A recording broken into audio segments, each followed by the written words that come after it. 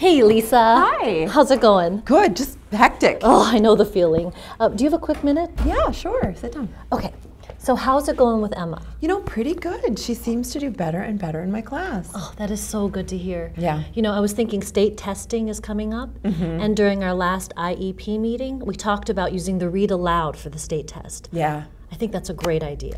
I think so too.